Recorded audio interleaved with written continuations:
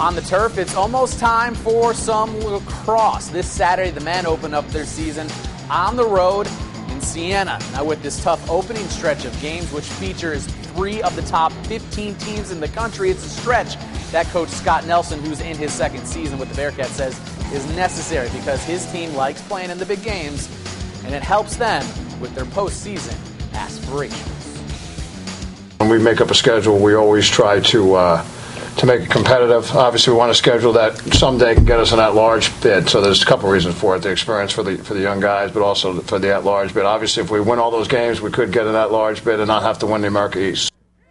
Well, after Saturday's game in the Capital District, the Bearcats travel to Ithaca Tuesday afternoon for a big date with the number 6 ranked Cornell Big Red.